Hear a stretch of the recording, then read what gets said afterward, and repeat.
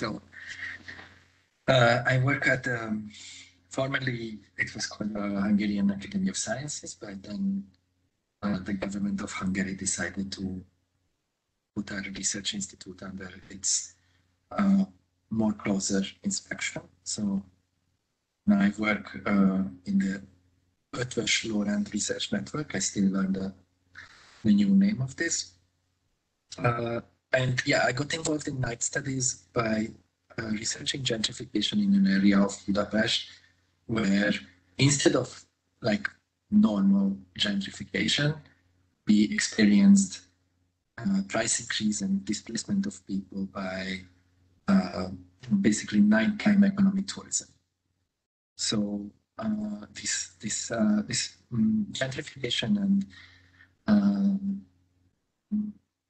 basically all these related questions of power is my research interest. And yeah, I'm a sociologist, so I'm maybe less practice oriented, but in my ethnographic research, I meet a lot of practice oriented people and entrepreneurs. So I hope I can, say something useful here as well. And now I try to share my, yeah. Okay, so it's supposed to be my, yeah, I'm sharing my presentation. So Manuel already told me the title, so I won't waste more time with it. Basically, this, how do I, okay, this is just slow.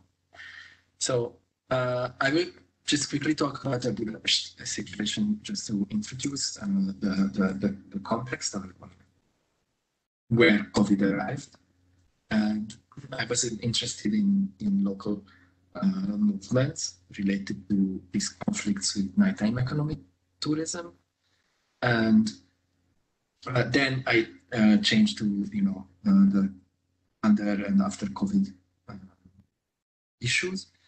So I will talk about how governmental aid worked or actually didn't work in the Hungarian case, and also in this political context of Hungary, a quite alarming new possible future of the nighttime in Budapest is basically a government supported and founded new nighttime area. And the whole goal of this presentation is to show that when we are talking about what to do after COVID and how to come to less problematic solutions that happened with the over tourism and all the problems that like nighttime tourism caused. So how to there are talks about how to avoid these problems or how to fix these problems. I will just show with this case study that you need to have a very specific institutional background to do this work. And if you don't have it, first you need to make that possible. So this is the University of Budapest.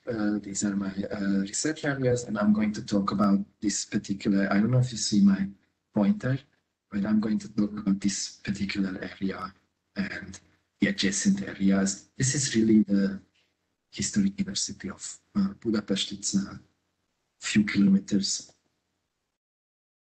And with another Google map. So it shows how very densely built this area is.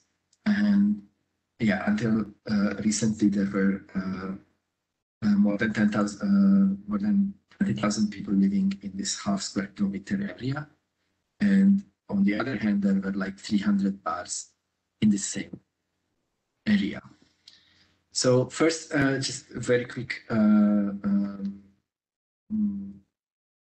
about the theoretical background of my work. So I'm among the post-socialist researchers who think that post-socialism does make sense. It's not just semi-periphery, it's not just an outdated concept. Because how privatization happened in these countries and how politics had control in economy, like to a very great extent, caused instead of the universal and worldwide used neoliberal narrative of the world, there are very strong new patrimonial elements in this context, which basically just means that, especially currently, but it happened also before the rule of current, there is no better word, state party, that politicians were actually controlling certain markets and certain companies, or political interests were interfered in market relations. So when you give the narrative that market relations rule the world, and politics also depend on those, these Eastern European examples back to differ. So the good example for these relations is the 1990s, early 1990s privatization of formerly state-owned rental apartments. So basically, very low status people with very, very little cash were able to become owners, and the formerly tenement houses became so-called condominiums, and people own their apartments, and the whole usually bad quality building is in their shared ownership. So this ownership structure actually slowed down gentrification in Budapest, and even in early 2000s, 2010s, even Neil Smith himself said that he's surprised that the gentrification in Budapest didn't go as far as he thought it would be. Then another example of this neo-patrimonial relations is how actually privatization happened in this research area of mine, which was a rehabilitation area. So this apartment by apartment privatization did not happen there. But in the early 2000s, the mayor basically sold buildings, this municipality-owned buildings, to companies owned by himself and other local politicians. So this was the corruption part of it. These buildings were sold for very low price, and then these companies secretly owned by local politicians were sold to actual investors, not in every case. And as a consequence of this corrupt privatization, the ruin bars appeared in this area. Basically, they are bars in buildings that are in ruins. The buildings used to be residential buildings, and now these inner courtyards I showed you on this picture serve as apartments of bars, or served before COVID. There are several articles appearing also by my colleagues and me, but the first one actually appeared by Peter Loboshi. You may know his name. So yeah, you can check this out if you're interested. And the other important political or social background is how after 2008, planning and local regulation was severely limited. So basically, local authorities did not have any other authority just to set the closing times of enterprises. But for example, they had no planning rights to say that, okay, these kind of enterprises can work in our area and others can't.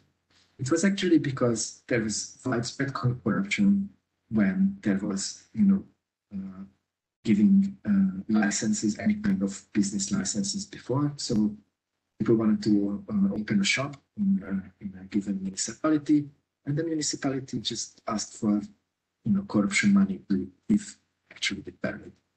So yeah, it had good reasons that this change happened. It just was overdone pretty much. And basically after 2013 in my research area, This nighttime economy tourism boom started after 2008, around 2010. There were the first signs. And by 2013, the problems became severe and people were complaining.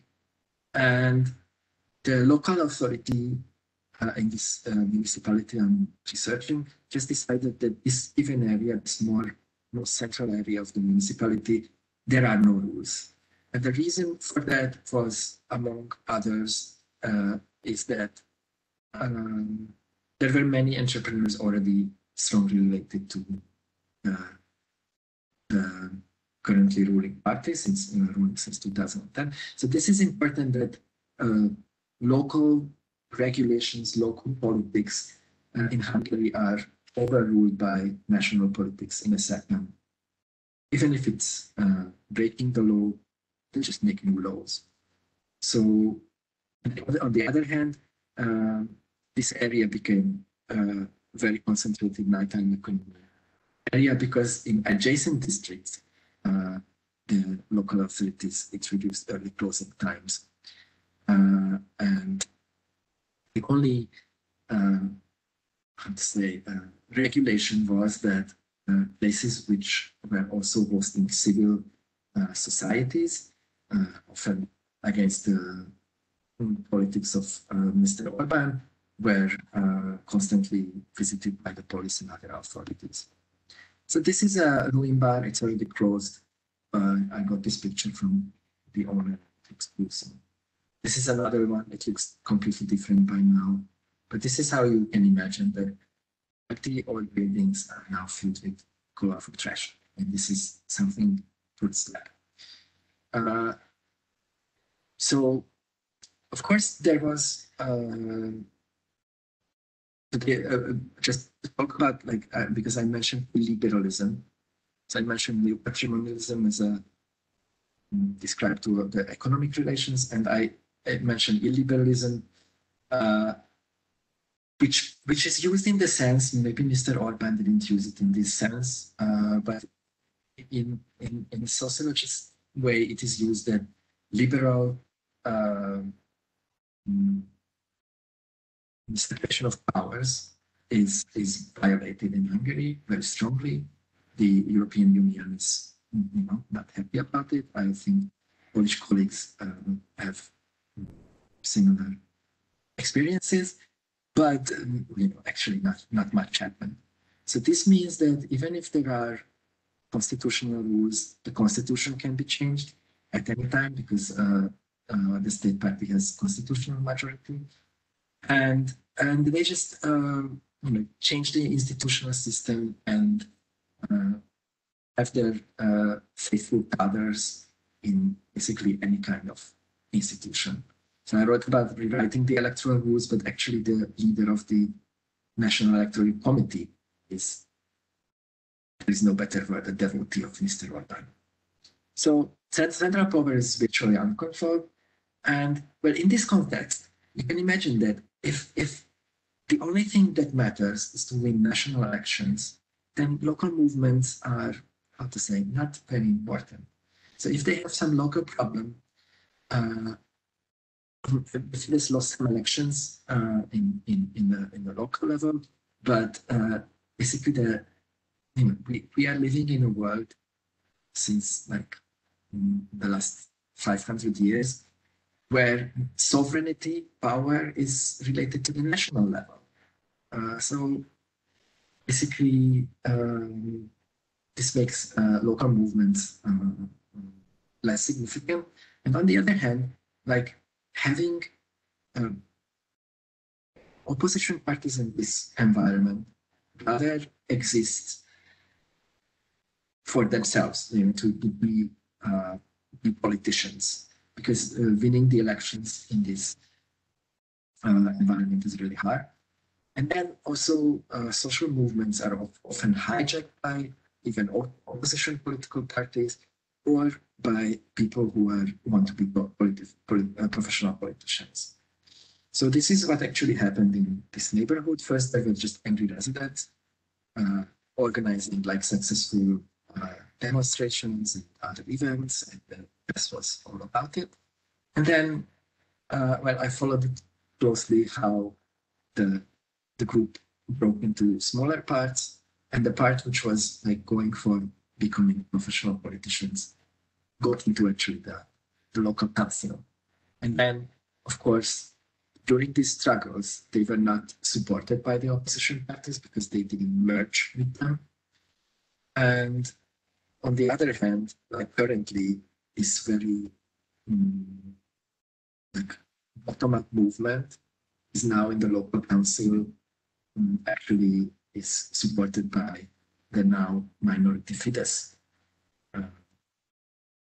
So this is just a picture of the gathering. There were many people in many cases do something about this neighborhood. And then the other contextual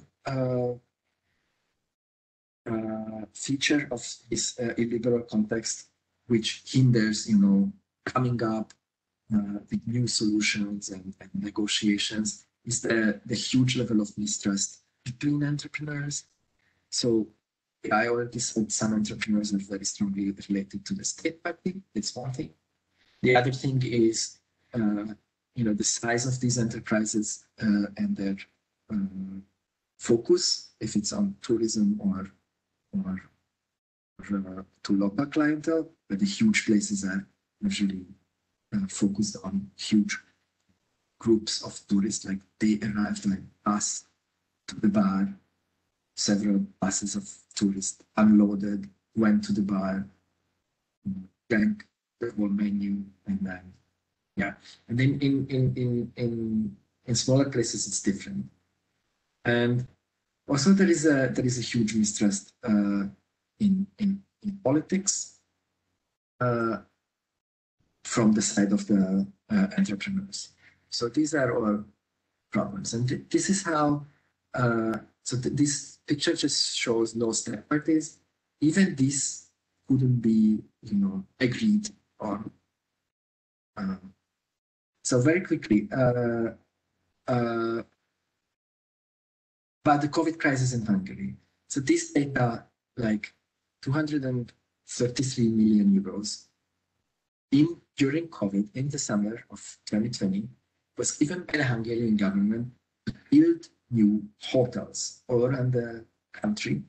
And all these, all this money was given to entrepreneurs closely related to the state party. It's not just about strengthening their economic power, but politicians from this many times EU money just get their kickbacks. So I get free money from the government, but to get this free money, I have to give it like usually 30% of it back to the politician who decided that I can get this money.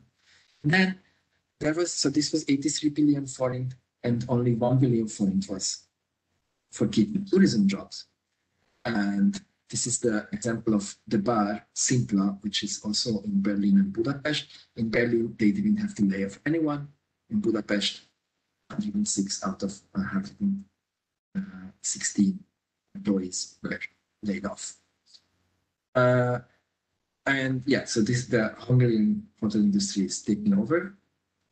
And, the reason why the parliament wasn't burning after this very bad crisis management was that Mr. Orban promised that we're going to be, over COVID much quicker than other countries. But we are not over COVID, but we don't have any rules basically. Currently, we can't have like events above 5,000, and basically that's the thing. And now many places after COVID have closed, and so there were creative solutions like opening terraces even for places that didn't have. In my research area, where there was the most bars, this supposedly independent member of the council who was helped by the social movement was of course furious to give any help to bar owners. Her agenda was against bar owners. So even if it's COVID, no help. So this resulted currently in a dispersion of nightlife in Budapest. So instead of this only one place where also, over tourism was, more and more places open up in other districts.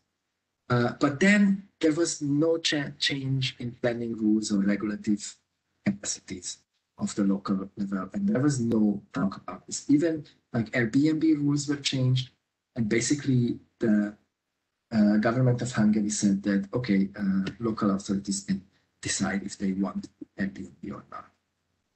And the most interesting thing is just to the end that so in one particular area of the city, I'll show it. These are places where there are brownfield areas where there are parties like raves or rock concerts. They are far away from the city. This area is owned by the state, and now this commissar of Mr. Orban is organizing there a party area and inviting bars and other venues to participate in this. So there is space. You can come, you can rent it for cheap. But that means, of course, nothing is realized yet, but that means in this system, loyalty, at least, not saying bad things about the party, but rather saying good things. And this is a weird thing because before that, these bars were actually gathering points of opposition movements and opposition parties. So I just summarize this. The point is that this case study shows that you can have all the negotiations and nice ideas and to compromises and try to come to compromises. But if there is no institutional and political background for it, what happened? So for other Eastern European countries, I just really, who are, haunted by the specter of illiberalism, I just really say in every conference that maybe you don't like your opposition choice parties, but you have to be sure that the illiberal party in your country doesn't get constitutional majority. And then you can start to think what to do. And the other danger or problem that is happening in Hungary, that because there is no such thing that is independently collecting or doing something with nightlife, young people organizing illegal events, even if it's allowed COVID-wise to have like few hundred people somewhere, but there is no ambulance, there is no. So it will be dangerous to do this. And I stop here because I'm missing.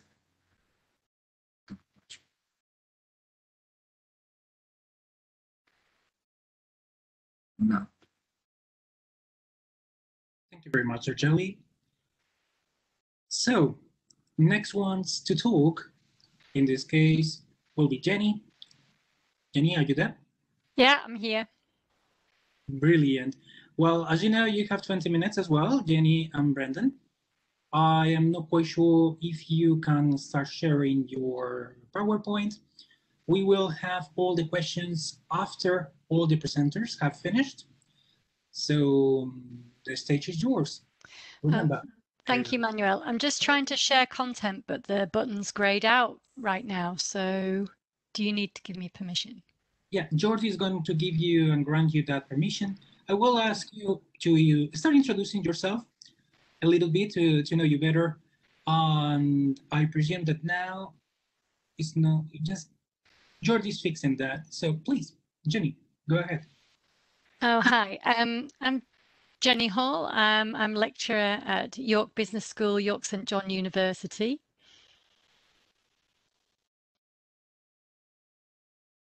You can try to share your presentation. You can change your privilege, but I don't know. If you move on by the panelist, move the square box with the arrow. Yeah, I did it. Presenter icon. If you drag it to Jenny's name, then she'll be able to share her screen. Hmm. I think only you can do that. I cannot do it. Actually, I did it with Jerry in the other session. And you did it again. So No. No,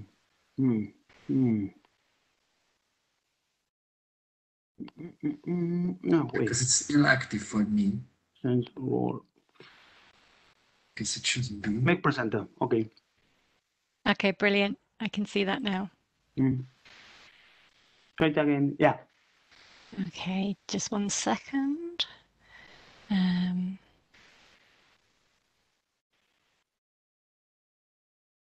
Okay, do you see that? Is that fine? Okay, brilliant. Okay, so we'll just start again. So I'm Jenny Hall. I'm a lecturer at York Business School, and just to introduce my colleague, Brendan.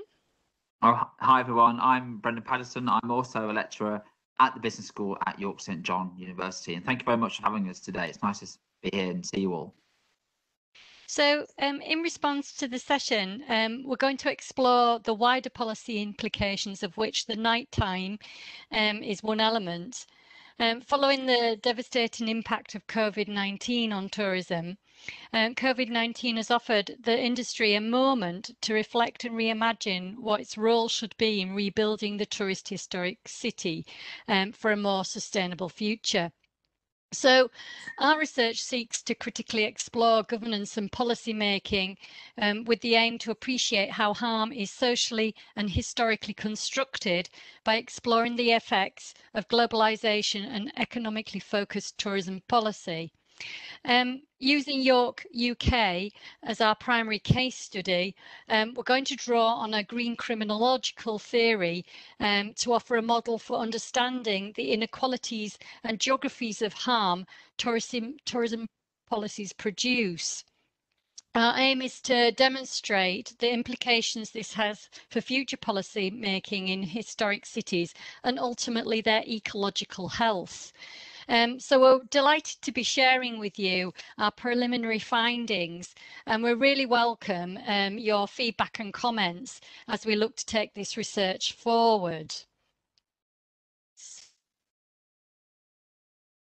Brendan. So, thanks Jenny. To just provide some context to this particular research project, as destinations emerge from the pandemic, striving to achieve a balance between development and sustainability is at the forefront of contemporary tourism debates. Over tourism, the climate crisis, the availability and quality of tourism work have drawn attention to the unsustainable nature of the current industrial neoliberal models of tourism. And in addition, the pandemic has heightened issues of urban vulnerability, particularly for those destinations like York, where tourism is a major economic activity. So the promise of sustainability and social transformation are often empty, where policymakers have concentrated on sustaining tourism, economically that is, over greater social, cultural and environmental objectives. And if these concerns that we just outlined regarding the impacts of tourism are to be addressed, then the unlocking of the industry is an opportunity to think radically about the purpose of tourism for a more sustainable future. So the democratization of leisure and tourism, liberalized by consumer capitalism, has placed leisure on a pedestal of all that is good socially, economically and culturally. The more unique a place is, the more sought after it will be, and commodification threatens the sustainability of these spaces. Globalization has intensified these competitive pressures so that tourism development is seen as central to the economic development, where success is measured in jobs created, the multiplier effect and inward investment. And these imperatives are reflected in the tourism strategies and result in traditional tourism management approaches.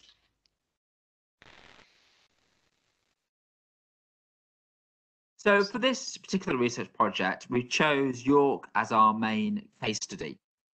Both Jenny and I are based in York, so it seemed logical to start with York. Tourism is York's biggest economic sector, and prior to the pandemic, the city welcomed an estimated 8.4 million visitors a year. That was in 2019. So the losses suffered in 2021 and in 2020 itself were significant and are still being quantified. But this does make York a very interesting case study for us to focus our particular research project on. So as our point for analysis, we turn to green criminology as a tool to analyse how policy impacts on tourism in the city. And building on green criminological theory, we wanted to critically appreciate how geographies of harm are socially and historically constructed by exploring the effects of globalisation, governance and policy making on diverse communities in the historic city of York. Green criminology is concerned with the study of harms affecting humans, non-humans and ecosystems, and fundamentally is about justice. For example, what is, and importantly what is not considered to be an environmental crime, is determined by powerful social interests of nation states and the policies they create. Policies that support leisure and tourism can be harmful and thus deviant, whether officially recognised or not. So building on the work of Thomas Raymond and Oliver Smith and their theorisation that the neoliberal commodification of leisure is a deviant force producing multiple legal yet arguably criminal harms socially, culturally and economically and environmentally of various kinds, we explored two key factors. Firstly, how public policy and governance procedures produce geographies of harm that excludes, discriminates and produces inequalities for inhabitants and the wider ecology of historic cities. And secondly, how historic cities could move beyond this through the lessons learned during COVID-19.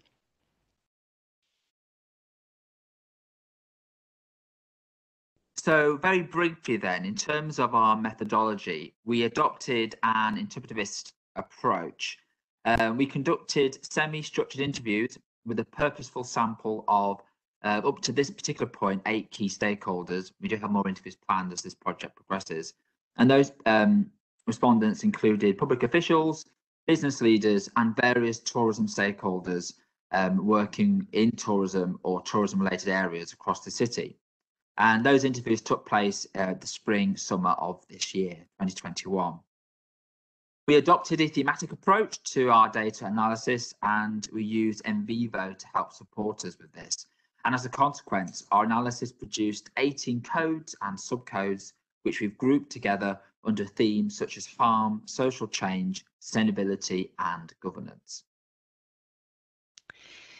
So our initial analysis identified themes where harm is manifest, such as approaches towards economic policy and governance and the impacts this has on stakeholders.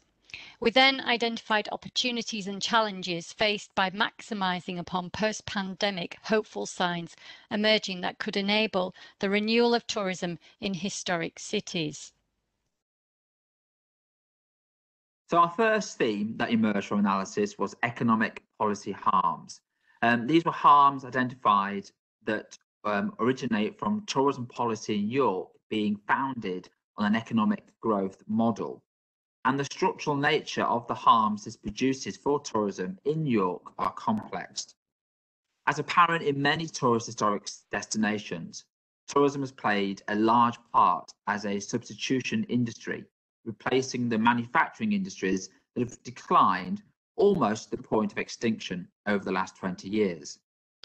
As evident in York, the local authority have been obligated through their economic development, inward investment and employment growth policies to find suitable alternatives, and this has largely been through tourism.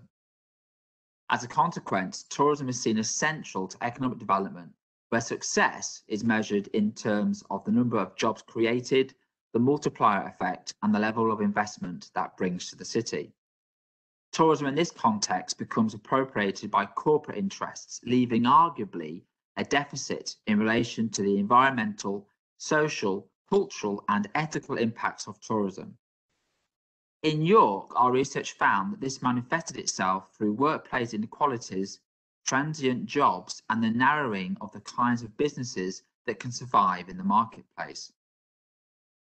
Also, the city authority appears to have limited power to manage unplanned growth. Retail and public spaces suffer from a lack of investment and produce an unattractive atmosphere that is not conducive to supporting the local community. This is exacerbated by high private rentals that exclude the growth of local distinctive businesses, resulting in the McDonaldization of the high street that so many towns and cities experience. The second theme that emerged from analysis focused on governance policy harms.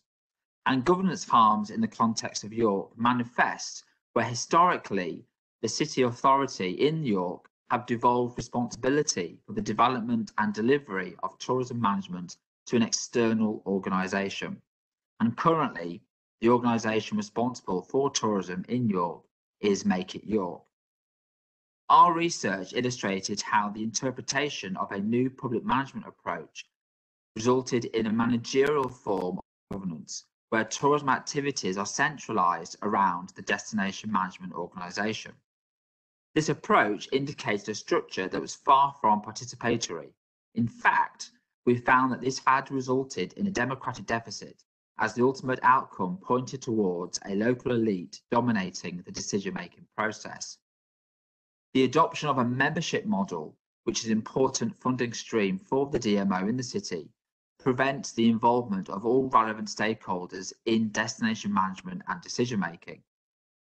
This can result in the closing up of the policy process, leading to corporate interests dominating decision-making and policy implementation, as was apparent in York.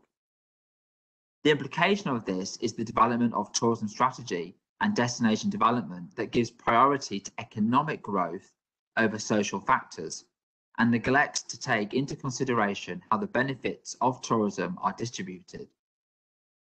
Also, we found that the DMO tends to focus its marketing activity on attracting international inbound visitors, despite the majority of tourists visiting the city being from local, regional, and national markets.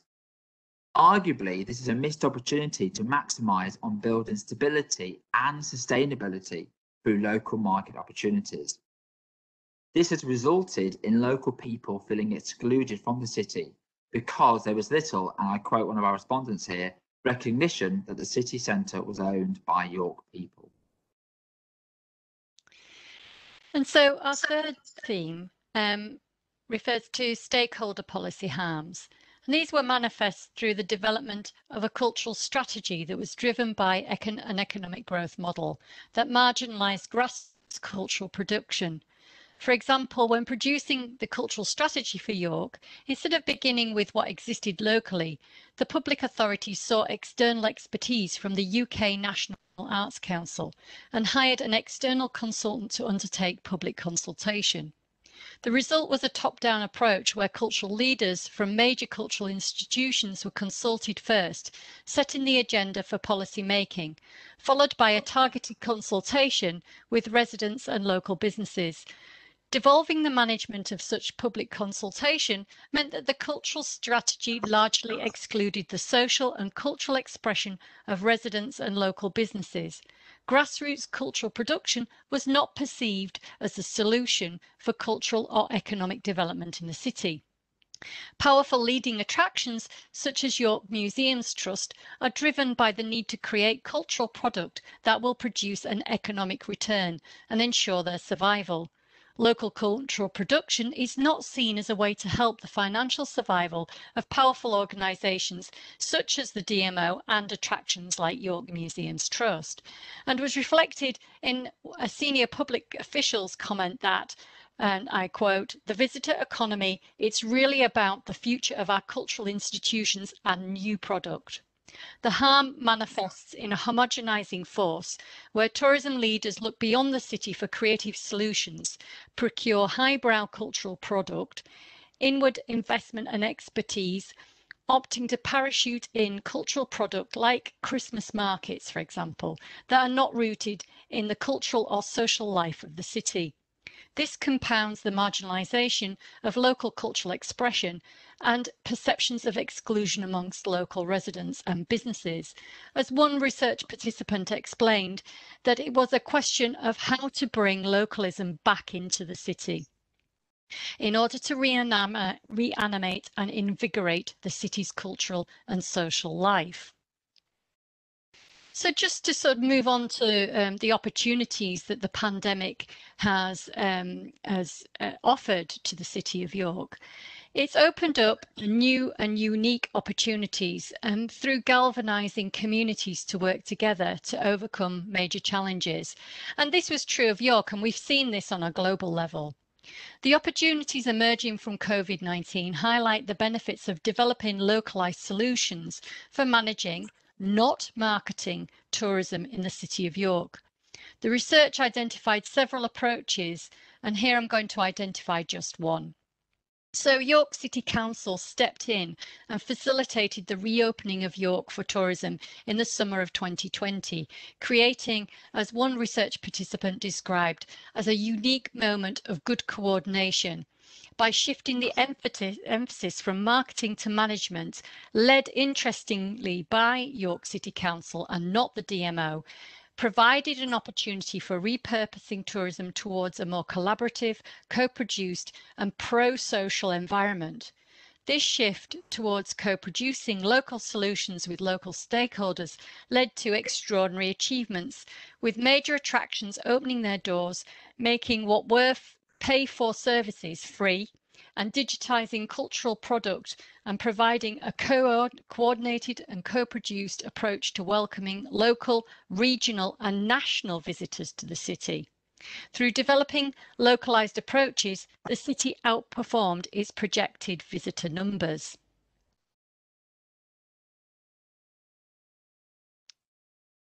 So in terms of a conclusion then, and to bring our presentation to a close, so that our researchers found that the challenges producing harm arise from the commodifying forces of globalisation that push city authorities such as York to develop cultural and tourism policy based on economic development imperatives.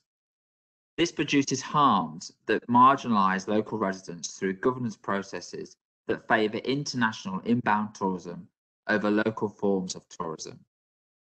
So reimagining the City of York needs policy that shifts from treating tourism as a poor cousin and instead invests in its social and cultural health. And to achieve social change and bring local life back to the city, it was felt that the public authorities, and I quote one of our respondents here, need to connect with stakeholders in a genuine open forum, which then develops a community strategy that allows the city to move forward as a whole.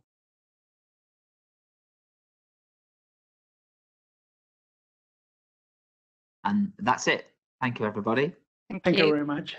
Thank you very much. Brilliant presentation. Thank you. So, Robert, Magda? Just let me change role, make presenter. Okay, that's it. I think I'm there. Yes.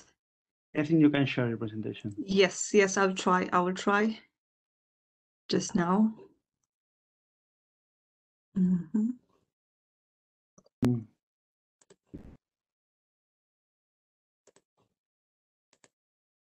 Continue. Okay. Yeah, I hope it's visible. So thank you for having me this day on this conference. I'm representing the team of three researchers, Robert Pawlusiński, me, and Marek Grochowicz. We are all from the Institute of Geography and Spatial Management, Jagiellonian University in Krakow. We are all geographers, and together we are forming the team who is dealing with tourism pressure problem, over tourism in Krakow, who's doing research in that area. And as well, especially Robert and Marek, they are more focusing, turning into the aspects of the nighttime economy. Today, I would like to present the results of our ongoing research on emerging questions: how to develop nighttime economy in tourism in the historic city in this crazy time post-COVID era, referring to the present pandemic and closure of many tourism destinations in many cities, catering facilities, gastronomy, and attractions for tourism. We are wondering how to shape nighttime economy after COVID-19, learning from before COVID-19 experience, before mistakes before that area. And we are trying to seek answers also in the regard of the actions of municipal authorities and the city hall in Krakow. I will also present the results conducted among entrepreneurs of nighttime economy operating before and during the COVID pandemic, between the second and the third wave, and the second and the third lockdown in Poland. So those initial research results are going to be presented. Yeah, I have a problem with. Oh yes, it's now. So this topic was inspired by the changes in urban tourism in Europe, which were taking place before COVID-19. Especially in the context of historical cities as Krakow is, before the COVID era. Cities started to be perceived as a place for holidays and recreation, with this concept of city of play. COVID pandemic actually stopped those trends in urban tourism in Krakow. Based on that, those questions emerged. What can we expect after COVID-19 in Krakow? Is it only the perspective of safety and slow life? Does COVID-19 reshape nighttime economy in Krakow? And of course, to what extent? What is about the new reality in nighttime economy in urban tourism after COVID pandemic? Of course, we know March 2020, the world has frozen.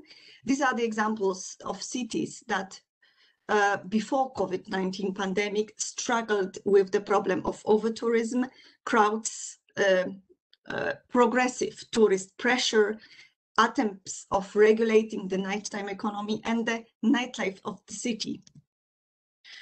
Researchers have been involved in the development on the nighttime economy concept and research since the 80s. This period can be divided into 4 stages, which are here presented. But actually, COVID-19 led us to enter into the 5th phase that actually we do not know what to expect from there.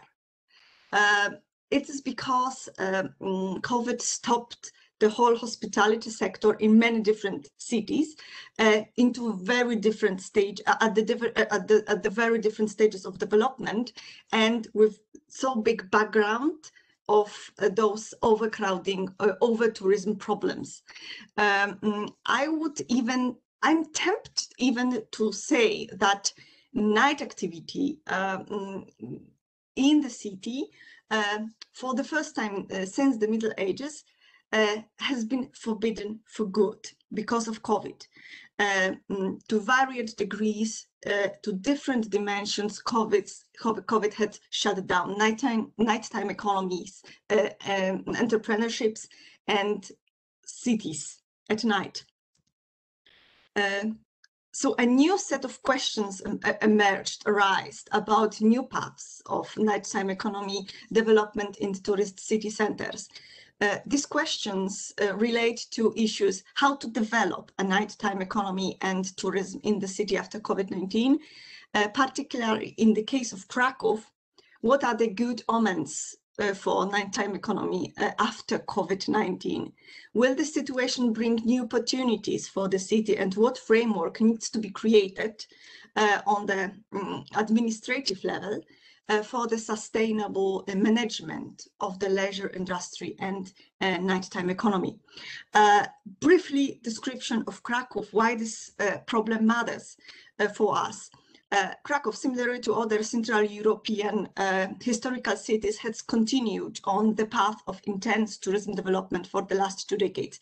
Kraków is a city located in the southern of Poland with its history, functions, traditions, cultural heritage, with Jewish heritage, and popularity among city break tourists is compared to Czech Prague.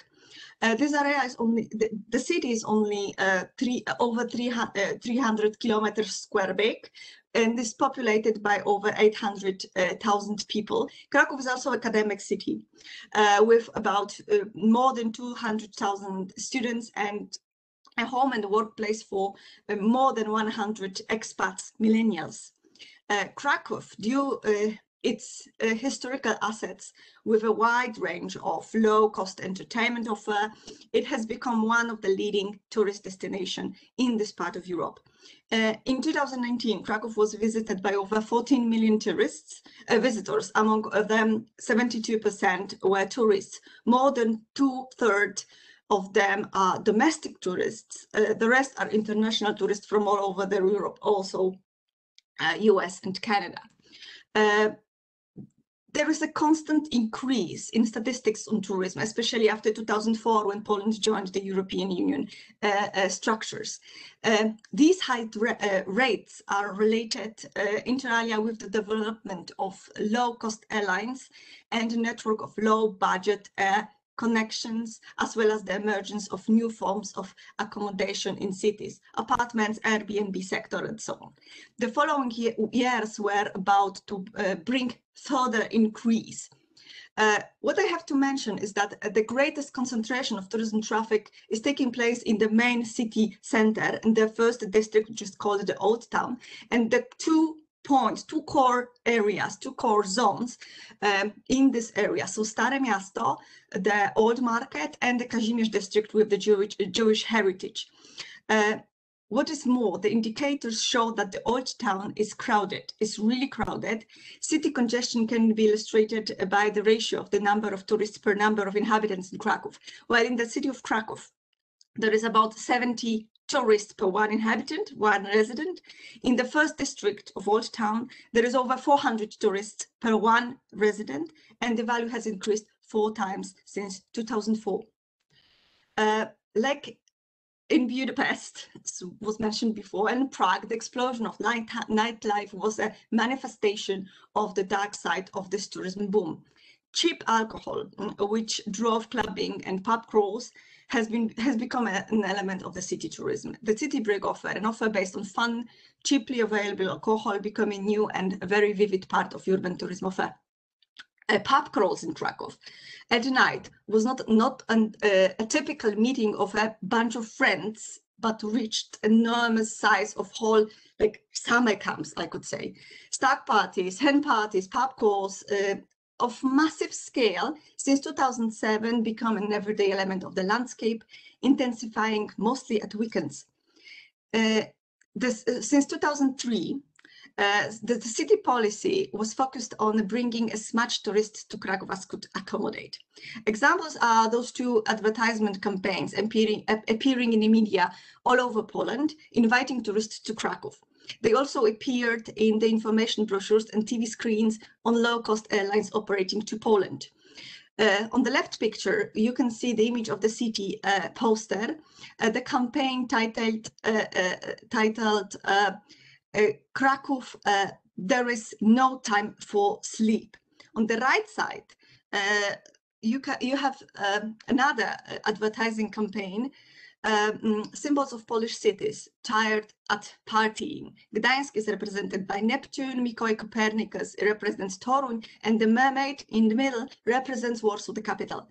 And the slogan is very interesting word choice, because it is written here, Kraków is celebrating, it's hard to go back home. We all, of course, understand that it means you cannot leave that place because you are partying so hard and it's so nice and we can stay here longer.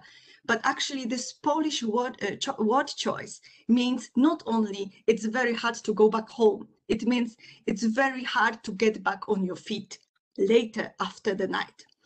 The city, based on its tourism growth on cheap tourism, city breaks, low cost, cheap accommodation, the image of the city is in the media, in the line with this city policy, was created through the prism of cheap tourism, sprinkled with cheap alcohol. In 2019, it was the cheap nightlife of Krakow that was mentioned by visitors as at the sixth important attraction in the city, after, of course, the most important historical landmark of the city, like Wawel Castle, Wawel Hills, and the cathedrals there. We also see the intensity of the use of nighttime economy establishments at various times in the night in Krakow before COVID. It is 2019. Here is an example of Krakow district Kazimierz, about which we can see that it's that this district sleeps very briefly and is open till 5 and 6 a.m. in the morning. In the interviews that we had chance to conduct in 2018 and 2019, we had an opportunity to ask the residents of the old town in Krakow how do they perceive the tourism and over-tourism problem. And it was clear that the inhabitants do not mind tourists, but only those who visited the city to sightseeing, discovering cultural heritage, for example, Jewish districts, Jewish heritage, explore, behave quietly and neatly. The opposite is the attitude of the residents towards loud, noisy, often drunk tourists who are stereotypically identified with UK tourists, with Brits. Moreover, such high-profile behavior is taken over by Polish tourists visiting Krakow and the residents of the old town. After that behavior, they are not very able to identify whether the dirt and rubbish on the streets was left by foreign tourists or Polish tourists or even the residents. Therefore, almost until the outbreak of the pandemic, foreign tourists in Krakow were considered the worst evil because they stood out from the crowd with their clothes, language and noise. Sometimes even they were just not dressed. Mainly the Brits were identified by the city residents as the worst evil of the night activity. Local initiatives of grassroots activists, often from resident side, responded to that tourism pressure. So the campaign was launched, Keep the Noise Down. It was aimed at guests of restaurants and cafes in the old town and Kazimierz. The point of this was to show noisy tourists that here lives also residents who go to work the next day and need to deal with the daily stuff. Over the 1,000 of English language posters in 3 graphic versions were prepared, and something like similar stands with the leaflets on the tables were spread all over the old town, the first district. But what is very important to remember that campaign was totally, till the end, prepared in English language. It was totally devoted to foreign tourists who were perceived as the biggest evil of the night activities. The link between alcohol consumption and urban tourism was made clear by the advert that was unfortunately proposed by the airline company American Airlines, in line with the plans of creation an air connection from Chicago to Krakow. The slogan of the post was formulated as follows: have a vodka drink with a friend. It was the last straw that breaks the camel's back. This sparked numerous protests in the city, mostly generated by the city authorities and the inhabitants of the first district.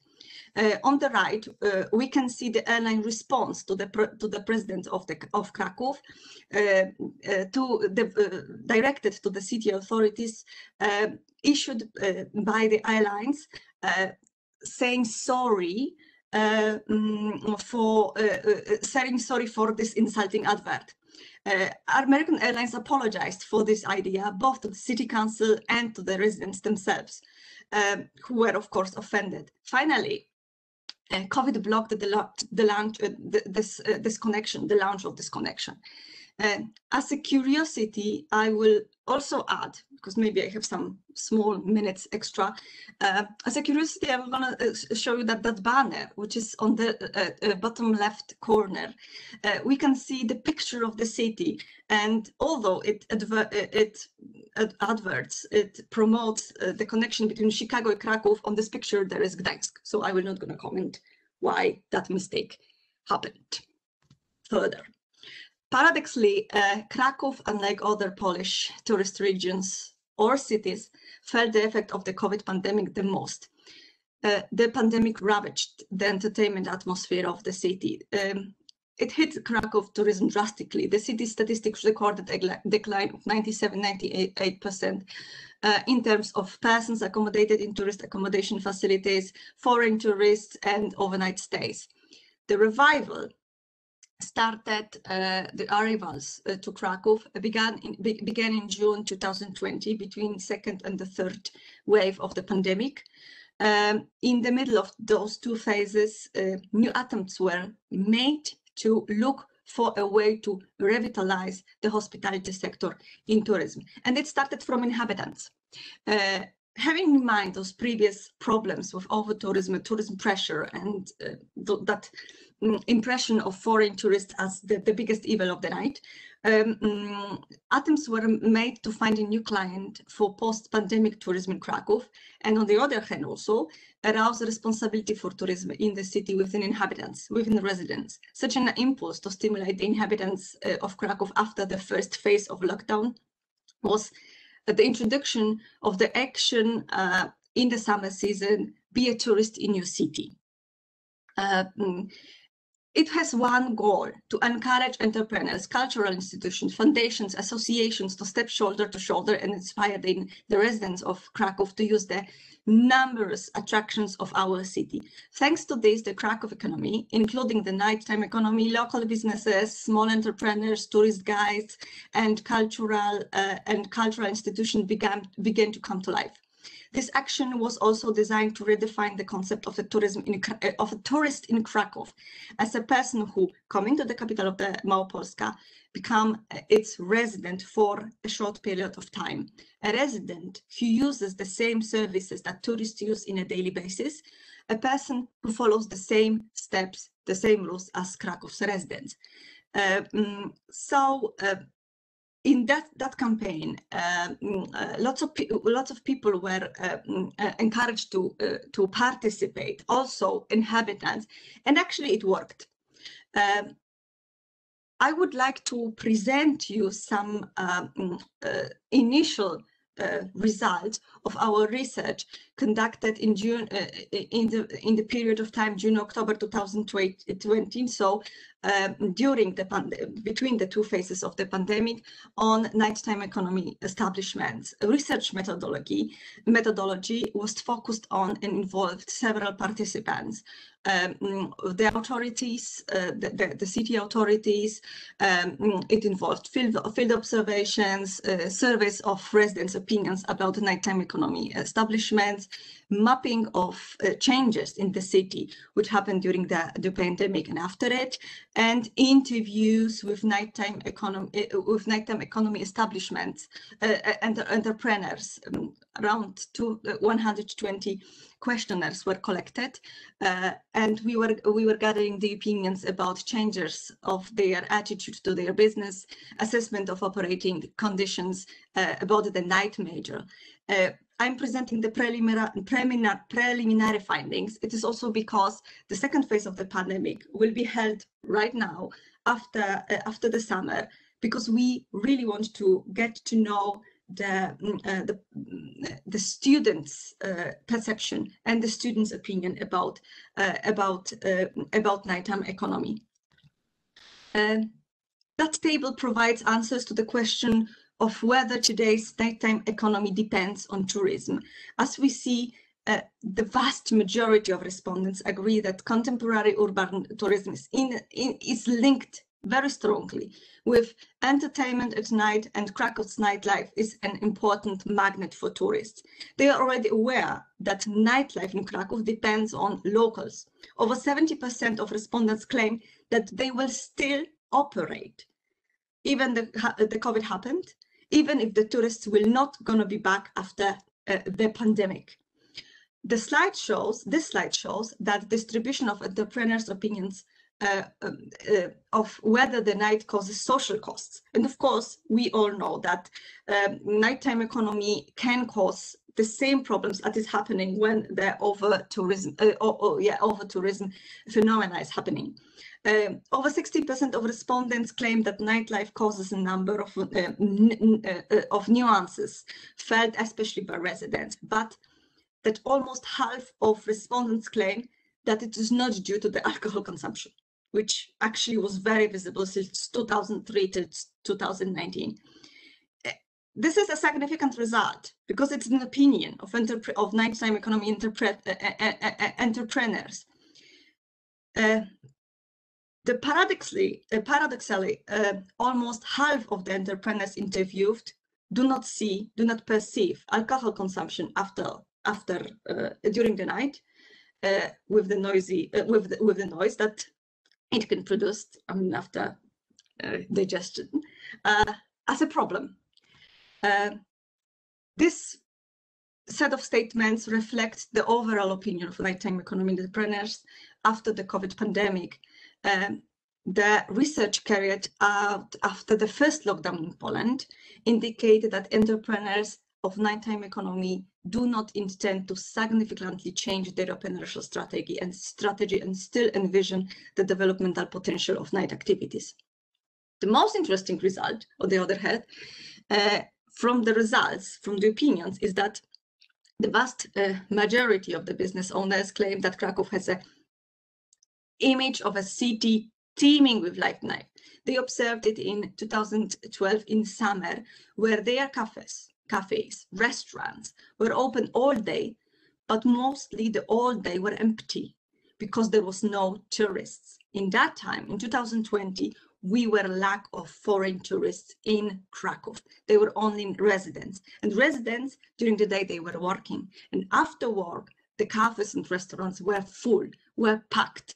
Only at night the residents were leaving their jobs, the cafes and pubs were full. This means mainly that there is a significant indication that nighttime economy in Krakow is based mostly on locals, on local residents, not loud foreign tourists.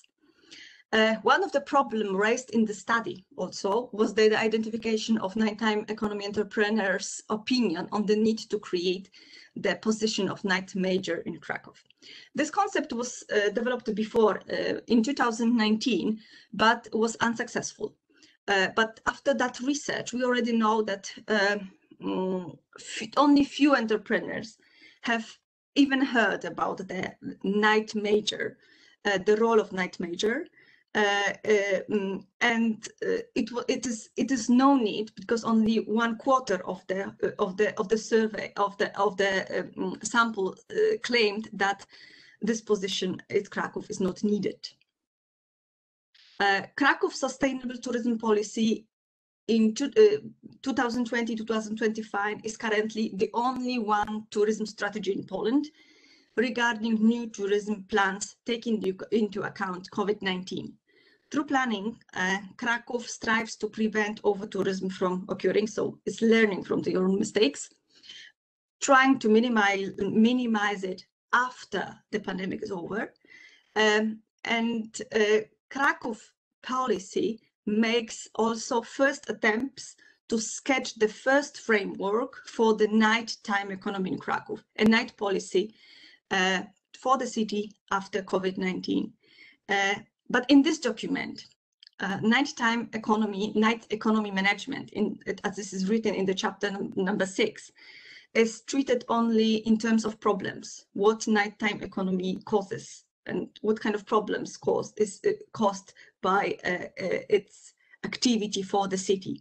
There is unfortunately still no indication of how to develop nighttime economy in the night, as it would be expected by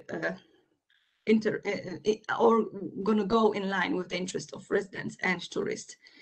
Why it's so important nowadays after the pandemic? Because a lot of activities which were planned to introduce in 2020, 2021 were already planned in 2019, but the situation changed. COVID struck. Magda, sorry to interrupt you, but time is getting very tight. I'm not sure if you can go to conclusions. Yes, those are 2 last slides. Brilliant. Yeah, that's the conclusion.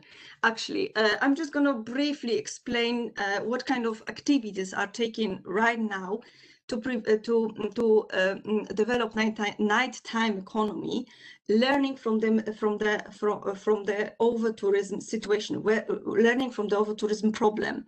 The Krakow authorities were forced to change their thinking about the impact of nighttime economy on the quality of life of Krakow residents at night. The solution were 3 types of solutions were introduced. First, the information campaign, Respect Krakow, Be Quiet, but that campaign is mostly devoted to Polish visitors. So it is mainly first language is Polish. Just English names are English words are hidden somewhere there, because first of all, that message is directed to the residents. Be quiet, people still living here. The second solution is introducing city helpers. Before pandemic, when we didn't know that something like that gonna happen, those city helpers were hired to help people, for example, or appear in those places, those zones when the noise started to appear, where next to beer gardens, they were supposed to calm down the atmosphere before the police or the other authorities gonna appear. So they hired tourist guides that they could speak 3-4 languages, but actually now it's not needed. They are speaking Polish because they are trying to calm down in that zones where the noise is appearing, because they are calming Polish visitors and residents. And the third situation is that the city hall introduced the regulation that beer gardens, cafes can be open only till midnight or to 1 a.m. during the weekends to calm down the noise that that is happening when people are consuming alcohol and other drink outside the cafes and bars. And the main conclusions of those initial studies is that nighttime policy is a result of tourism strategies focused on volume and quality growth. It's developing not on the basis of foreign tourists, but on a local basis. It's driven by young people, students, young corporate employees, the millennials generation. The nightlife in Krakow is not the result of the development of tourism. So, rationally saying, supporting the development of tourism is a good action. It's an expected action, right? It's expected by a city policy. It does not create conflict situations. Why? Because the conflict will be anyway, because it will be caused by the local users of the city. The new policy of night after COVID-19 must balance the night economy with the needs of residents and tourists. Because no matter what we're gonna do to promote premium tourism in Krakow, nighttime economy will still develop based on the activity of the city's inhabitants. So it's all locally roots. Thank you for extending. I'm so sorry. I'm so sorry for extending. Thank you for listening to this presentation. I saw that in chat there is already lots of questions and lots of comments. So thank you very much. I was just only having a quick look at what was happening there because I was trying to explain the presentation, but I think maybe we're going to have some time to focus on that comment as well. Thank you very much, Magda. Actually, For those who have been in conferences with me, and those who doesn't, I'm sorry for you. So my first, in the title of chair or host of these sessions, I always love to ask to the presenters to make a question to another person of the table, right? So it means, for example, that Magda can make a question to Jajali, Jajali can make a question to Brendan, and for example, well, that's an example, but feel free to make your questions, okay? I saw in the chat, as Magda was commenting, that so many great common grounds you could actually detect, especially in the case of Krakow, with the over-tourism and the commodity of the town, with the case of York. And also, I presume that we are interested to know the economic dimension and policy of Hungary. So, Gergely, you start with the first question.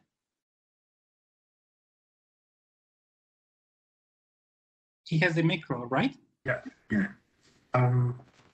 So, well, I don't know now who should I start with, but let's see. So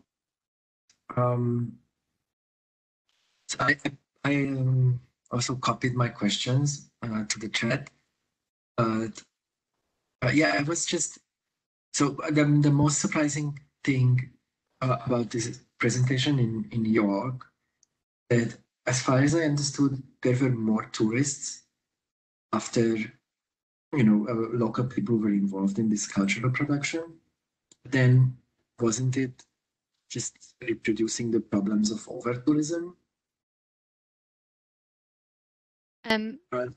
Yeah. Brendan, I don't know if you want to come in on that, but I've got a couple of comments. I think in terms of numbers, the focus for the Destination Management Organisation had traditionally been towards international inbound tourists. But as a result of the emerging environment from COVID-19, in the summer of 2020, what the public authorities found was that when they galvanized local people, residents, stakeholders, with powerful organizations like the attractions in the city, they actually were able to achieve numbers of sustainable tourism from local residents, from regional visitors and national visitors. Your point about over-tourism, well, there wasn't a feeling that the numbers of tourism in the city have actually reached levels of over-tourism, in the sense that cities like, say, Lisbon or Barcelona or Venice have experienced. We're not at that level in New York yet.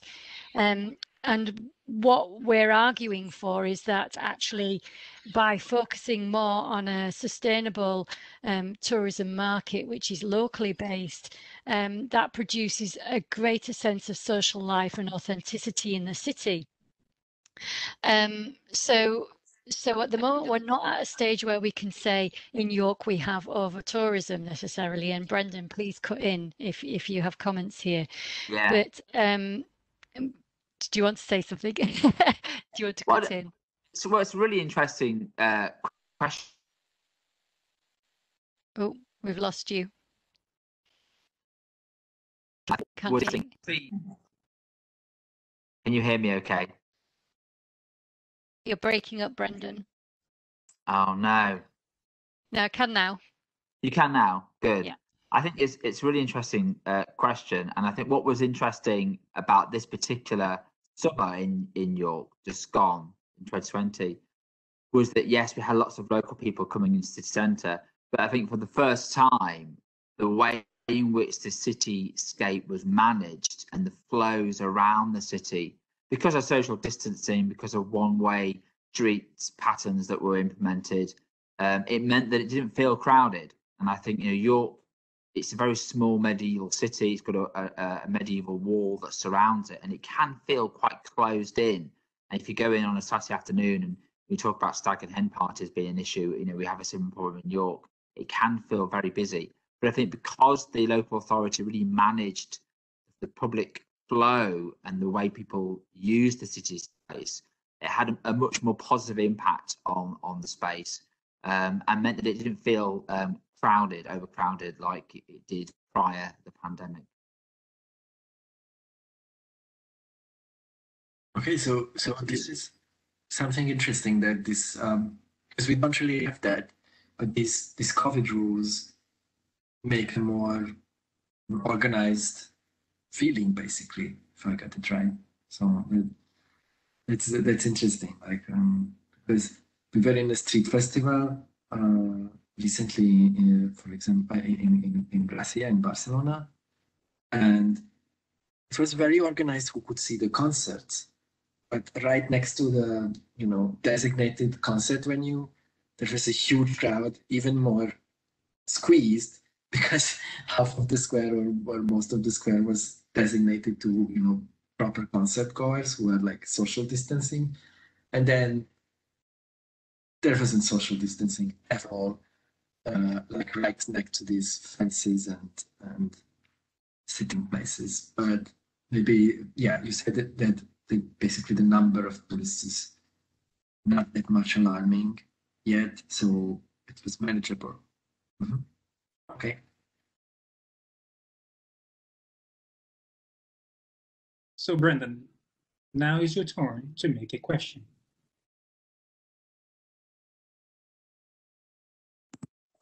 I think I'm really interested in hearing from both speakers about engaging mechanisms for engagement in decision making, in activity within both of those destinations we've heard from. So I'm going to throw it out to both presenters, if I may, if they could say a little bit more about, you know, the consultation mechanisms that take place and how people are involved, so that it's genuine and it's not a tokenistic process. Hopefully you heard that okay. I don't know if my sound is clear.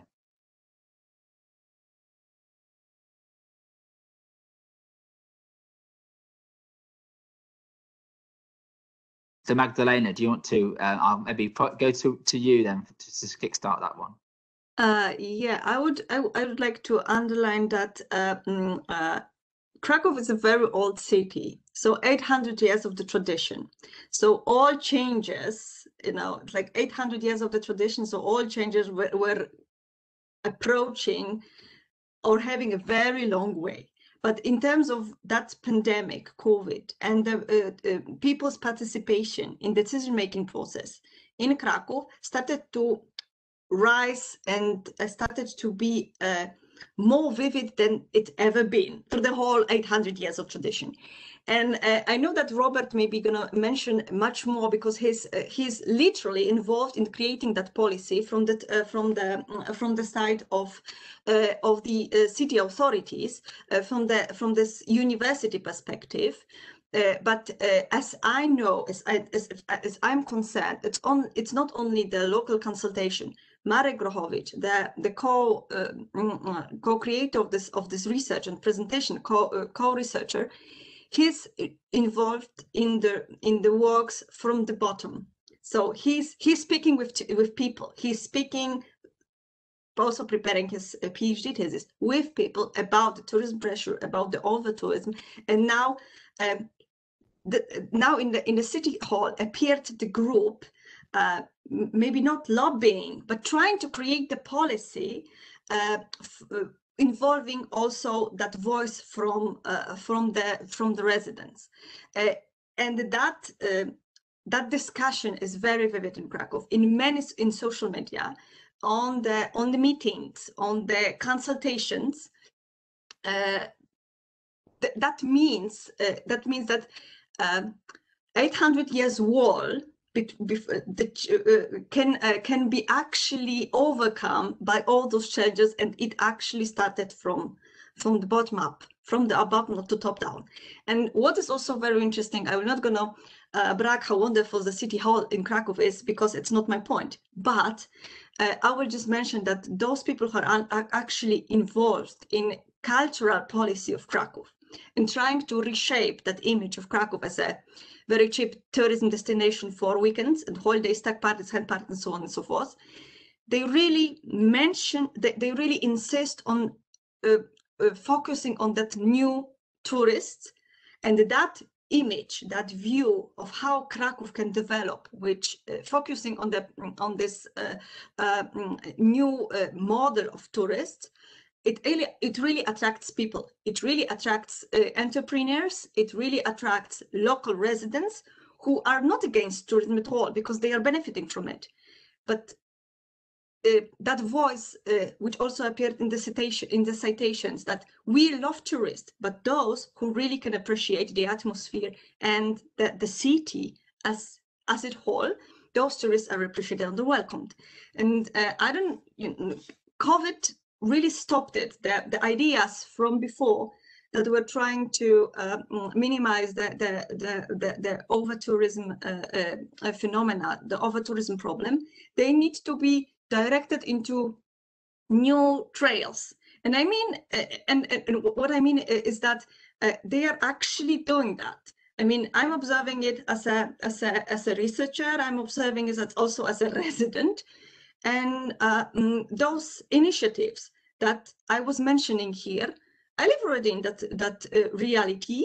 I'm trying to use the Krakow atmosphere as much as I can because of the COVID rules and so on and so forth. But it is visible, and it really I experience it already. So how we are, of course, in the phase before the fourth wave of the pandemic. So I cannot think about the further tempo of those changes, but it's something interesting is happening right now in between the waves, right? So I will stop with that. Sorry, maybe Robert would like to share something, but I know that his connection is very bad. So if he will not gonna listen to us, or he will not gonna have a connection, he will not gonna add anything. I'm sorry. Robert? Okay, I try to explain something about Krakow. This is a big city, but it's a really small city. Everyone knows there. And if we discuss about nighttime economy and how to stop it, we have to remember that some of this person who gives bad comments on NT development has also tourist business too. So this is a type of problems which is not easy to develop. And the second one, we are planning to discuss about nighttime economy, but we have to remember that we have plenty of hotels, new investments in Krakow, and there is no tourist on city break. We have plenty of tourists in Poland, but in the mountains and at the seaside, but cities are empty.